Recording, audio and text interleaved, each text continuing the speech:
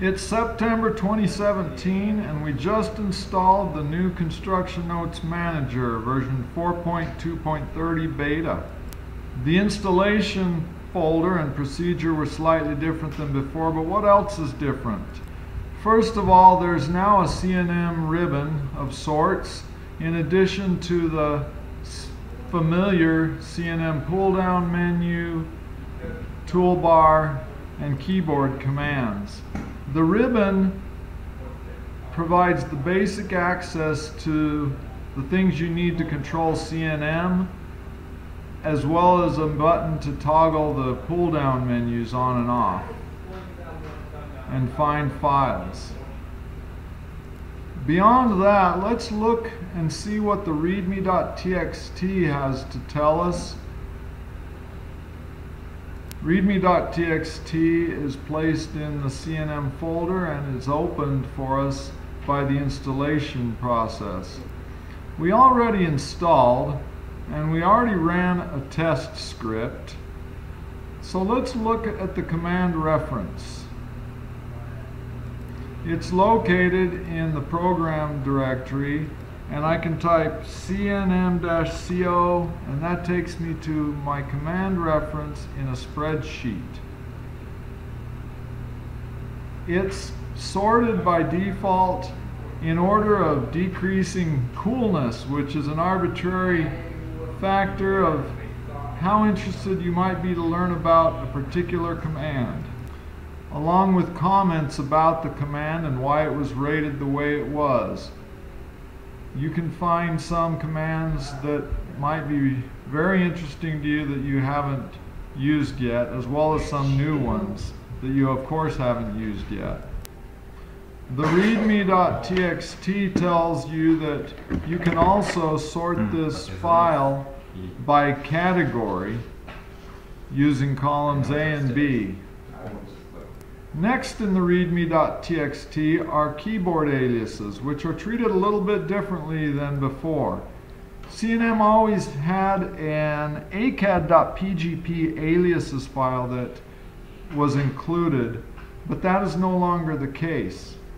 However, those same shortcuts are now included as Lisp commands. C&M includes a couple dozen optimized keyboard aliases for native AutoCAD commands, and these aliases may override some of your custom PGP aliases. If you cannot adapt to them or you need to change any of them, all you need to do is use the ham command, Haws alias manage, which is this toolbar H or ribbon H. Let's try typing ham. First of all, it asks me which Lisp shortcuts do I want to turn on in C&M. Do I want to turn all the standard AutoCAD aliases that used to be in C&M into Lisp routines? Well, that's not necessary because they are standard AutoCAD aliases. They aren't going to go away if I don't turn them into Lisp routines. Do I want to turn the custom C&M opinionated aliases into Lisp routines? Well, if I don't, I'm going to have to copy these into my PGP, or else I don't want them anyway. Or do I want to turn none of them on? And the default is custom. I want all the custom C&M ones to still be active as Lisp routines, and that's what I want. I'll take the custom ones. Then I get to open up the aliases file in C&M if I want to change any of the C&M aliases because they conflict with something else that I'm doing. Whatever it is, if I don't like the EG command because I have my other favorite one, I can either stick a comment on it to turn it off or change its name to something else. And when I'm all done making those changes, I can click OK and it will load my changes. Next, we have a little laundry list of cool new stuff. We got the ribbon interface we saw. The bubble notes are now all shapes in one. They are dynamic blocks that you can choose the shape of on the fly with no fanfare, which is distinctly an improvement. Next, the bubble notes now include handy draggable wipeouts. Set your wipeout frame to 2 so they don't plot. And you can resize the wipeouts to cover the area of your drawing that you want to hide underneath your bubble notes. Next, we have a new cool contour elevate and label command, CEL. Specify a point at the starting elevation. I don't have one, or T for text. I'll just hit T for text and type in an elevation 1256. Select a contour to elevate. Well, the spacing is 40 feet. I like that. Let's make it 50 feet. 1256. And, oh, I didn't type spacing. Spacing 50 feet. Pick the contour to elevate. It creates a vanilla labeling block, and it elevates and labels them so that they're now all at their elevations. And this is to help us turn polylines into contours we may want to add to a 3D surface. Next, an LX Plus, called LXX, isolates layers for selected objects in the layer palette. And it has several options. I can type LXX, say I want to use a selection set, and just pick these, and it'll isolate them in the layer palette. Oh, once I hit continue. I can also do nested layer style, where I pick one at a time. And I say LXX, and I say I'll take this layer, and I'll take this layer. Continue, and I get those layers in the layer palette. Next is an optimized lengthen command with dynamic as the default. So I just type LE, and dynamic is the default, and there it is. Next, we have CB and VB to copy and paste at 0, 0. Very fast way to go between drawings with a copy paste.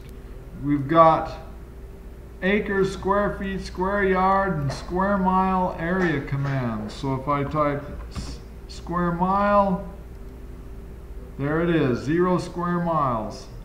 We've got the printable keyboard commands list spreadsheet.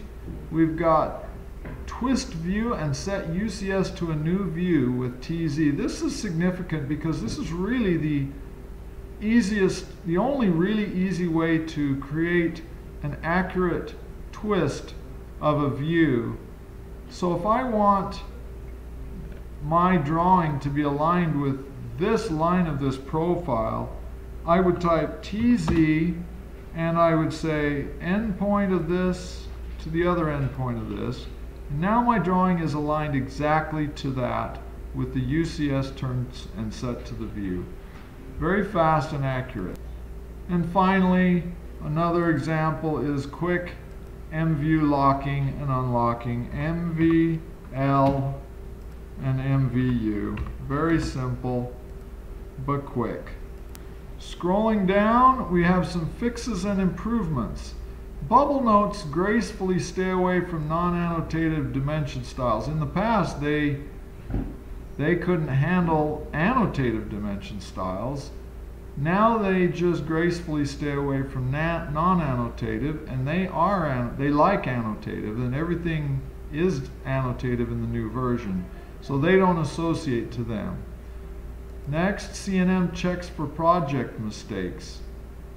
For example, if you copy an ini or cnmproj.txt, you might have accidentally edited another project, which was quite catastrophic perhaps. Now C&M checks for project mistakes like that and asks you if you made a mistake. There's now a link to project command on the toolbar and prominently in the menu, so that you can link multi-folder projects to a single cnm.ini. All the commands now work with annotative scaling or dim scale equals 0, which is a modernization effort. Other changes, there's lots of behind the scenes cleanup. There's been some optimization of keyboard commands. Oh, that's not what this is about. This says where there used to be custom code that only could be done in Lisp in the 90s and the aughts, now there are commands in AutoCAD that will do them. THA can be lay thaw.